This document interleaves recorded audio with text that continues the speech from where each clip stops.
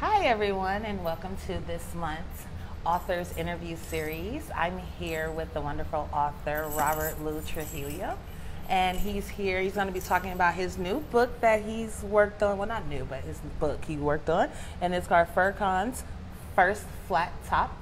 Thank you for being with us today. I'm glad you're able to stop by. Yeah. And so we're going to get right into the interview, if that's okay with you. Yeah. Cool. So one question I wanted to ask you when did you begin becoming so creative and writing books? Well, I'm a visual artist first, so I started working doing drawing, illustrations as a kid. Moved on to doing graffiti art as a teenager, or being obsessed with it rather. And then moving on to fine art, illustration, murals. And then when I became a dad, my son, who's now 14, inspired me to get into children's books and to not, first it was just the illustration part, but then slowly I began to understand that I could write as well. Oh, cool. Yeah. Okay. Do you remember the moment that you were first inspired to be, well, you said you kind of shared it with us about your son, but was there something else that came with it, like when you seen something or just was like, I'm inspired to write something about this topic or this something specific?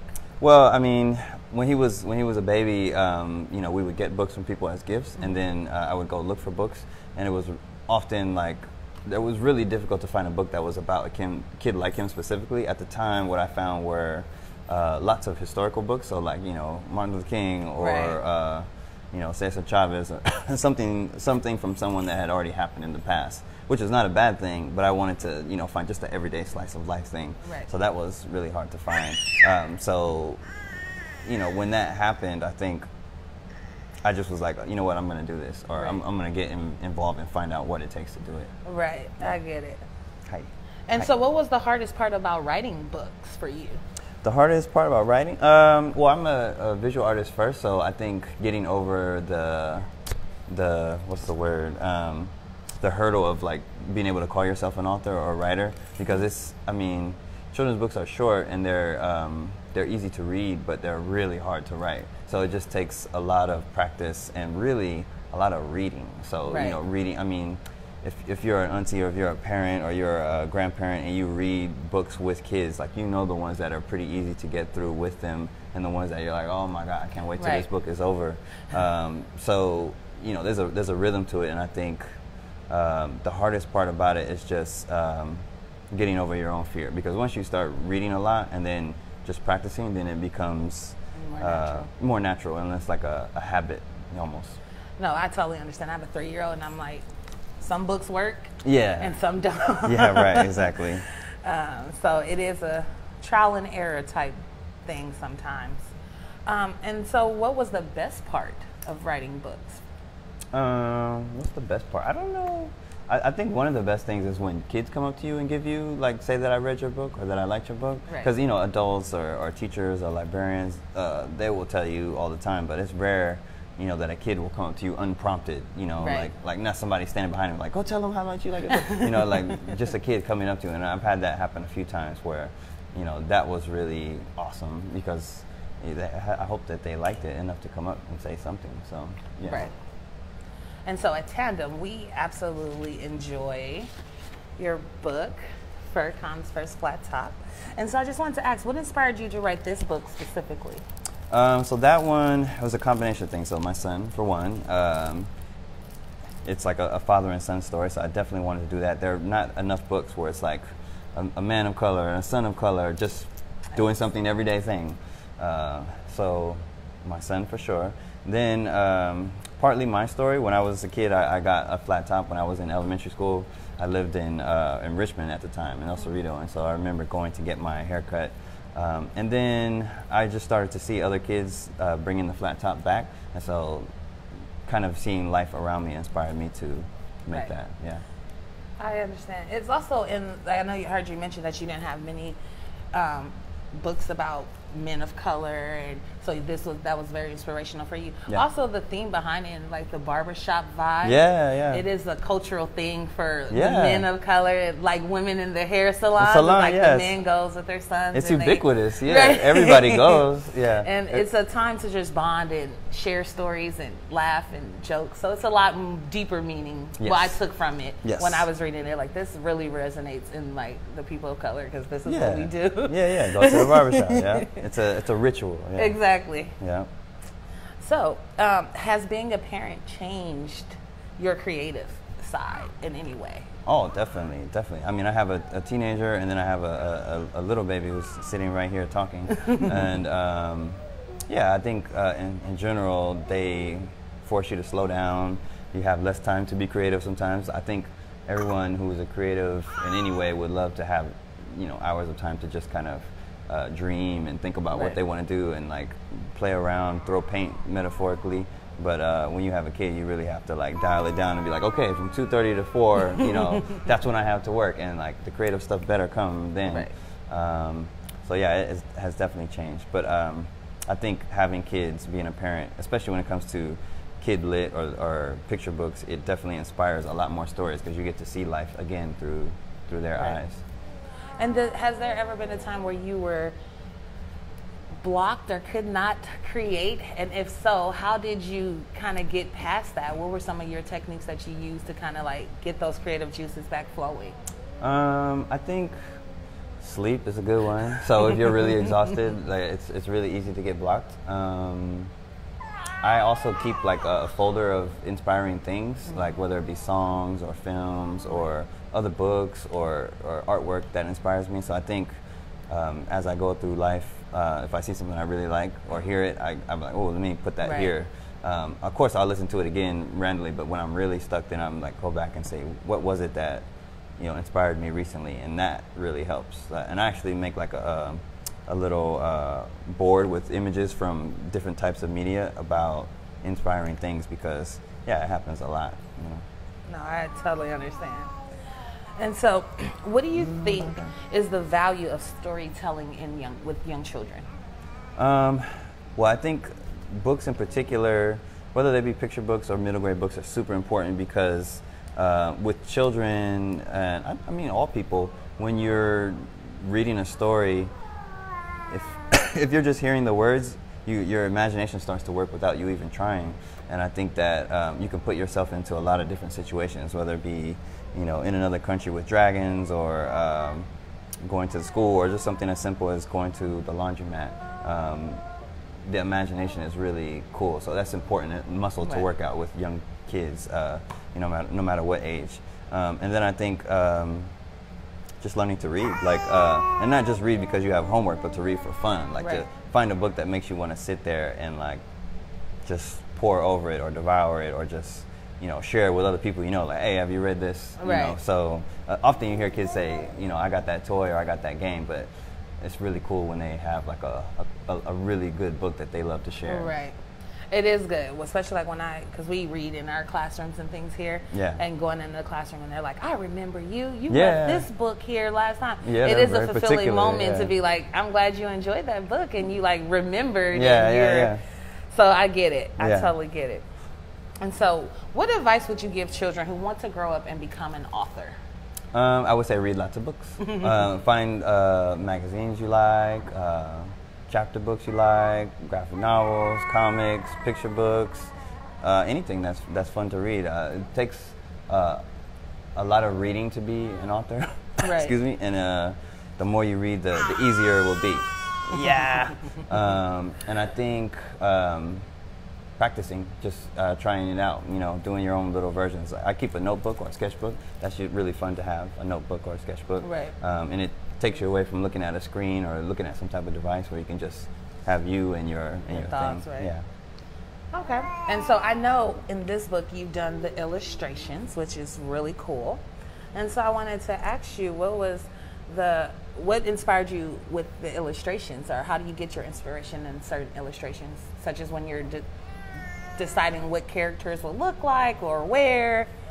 How do you come up with those things? Well, for picture books, actually, photography inspires a lot. So I look at someone like, I don't know, Ansel Adams, who's like an old school photographer, or Gordon Parks, or recently this photographer I've become obsessed with, his name is, it's escaping me right now, but photography a lot. It helps a lot to kind of like think about light and shadow and like where the person is placing their focus. So is it on that person or their hand or their chair? Photography is very, very inspiring. And then occasionally with painting, I'll look at, you know, muralists or other illustrators and think of something that they did, a technique, and be like, oh, I want to implement that in my next piece. Yeah.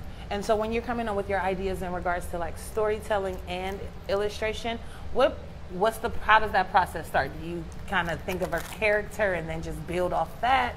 Or do you have like an idea of a topic? How does that process work? Well, for Khan, what I was doing at the time was making a series of short stories. So I would write a paragraph and then make an image. And then sometimes I would make an image first and then write something afterwards. And I did a whole bunch of different ones like that with different topics and ideas just to kind of practice and play, really. And that is how that idea came about, because when I did that one and several other ones, and after it was done, so many people really liked that one that I decided to make it a bigger story or flesh it out a little more. Cool. And so I want to go to a couple questions that we have from some of our preschoolers at Commodore Stockton in San Francisco, California. Okay. Thank you guys for submitting. Yeah. And we have one from Jaden. Okay. And Jaden wants to know, why do you write books? Why do I write books? I write books, Jaden, because I really love books. I didn't like them so much as a kid, but now I love them, and I go get books all the time. So yeah, that's why I write books. And I love sharing books, so yeah. So keep reading them, Jaden. Yeah. And then question 2 from Sarah, also at Commodore Stockton. She wants to know, where did you learn to write books? Where did I learn to write books? Well, you know, I went to school, so I had reading, I had writing, I had English teachers, so I learned a lot of that foundation in school. I learned a lot from my mom. My mom's a big reader. So is my dad. My stepdad's a big reader. And a lot from friends who like books, and then from my kids, reading books with them. That helped a lot. So that is kind of how I learned. And then just through looking up stuff myself. Right. Well, thank you for those 2 submissions. Keep submitting different questions if you have more some questions. Preschoolers or kids who wants to. So I want to ask you, at Tandem, we're big fans of children's books. That's what we do. If you see our wall, we love books around here. So of course, we like to end our interviews with one of our favorite questions. What's your favorite children's book? What is my favorite children's book? Ooh, that is such a hard question. Sure. I don't know. Are there any other questions, and I can like think about it for a second? Sure. Well, I think I have a question. Oh, well, welcome to our interview. Say hi. Hi. What's her name? Do you want to share? Naima. Naima. She's joining us for our interview. Yeah. So what's up next for you? Right now, I just finished a book by Danny Gabriel. She's a poet in El Cerrito, California. Poet laureate, actually. And she wrote a book about her daughter who wants to be identified as a boy. And it's called Sam. And will be coming out this fall on Penny Candy Books. Oh, so cool. That's a new book. And so, I know, can I take a look at, you've also done illustrations for other books. Yeah. A bean and cheese taco birthday, and then also one of a kind like me. Yep. And so you illustrate for other authors as well, correct? Yep. And how does that work? How does that collaboration kind of happen? Usually the publisher will reach out to me and say, you know, we'd like you to work on this book. But sometimes it's the author, you know, reaches out. Yeah, reaches out and they want to work or collaborate together. Cool. It depends. And what's the process between that when you're like illustrating for someone else's book? Mm-hmm. Typically, how long would that take you to kind of get done? It varies. Depending on the manuscript, it could take anywhere from 3 months to a year. Wow. But Yeah, it varies. It takes a process. Right. Yeah, it's a process. It's a process. Yeah. So I wanted to kind of revisit our question before and see if you had a chance to think about, or we can even rephrase that. What's one of the favorite books you enjoy reading with your children?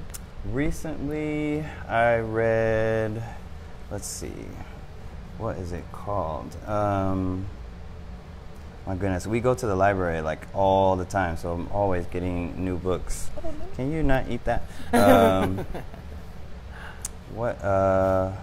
What did I get recently that I really liked? I don't know why it is escaping me at the moment. I'll just say one that a friend of mine did that I really liked reading. Benny Doesn't Like to Be Hugged, and it's a book by Zetta Elliott, and it's a book about a little boy who has a form of autism, and he's, just like a regular kid, likes to play, likes to do things, but his particular feeling is like, don't touch me, like it's his boundary, like don't hug me, don't do that, like it upsets him.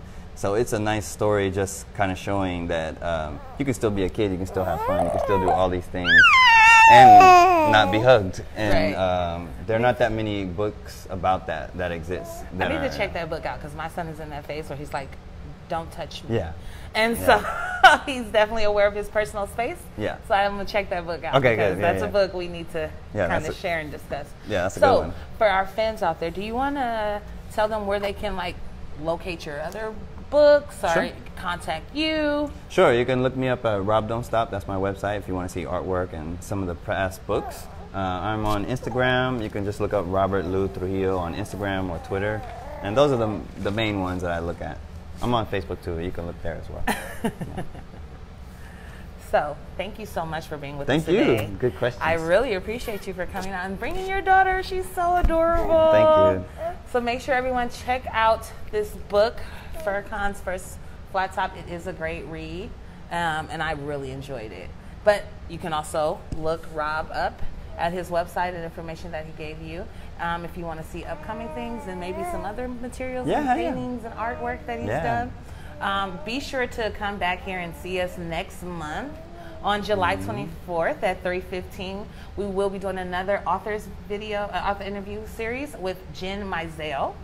But also remember that this month is Father's Day, and we will be having a Father's Day video contest coming up. So please visit the Tandem Partners in Ireland Facebook website or any social media. We're on Instagram, Twitter, and get more information about how to submit videos and to find out the drawing winners. So thank you and see you soon. Bye. Bye.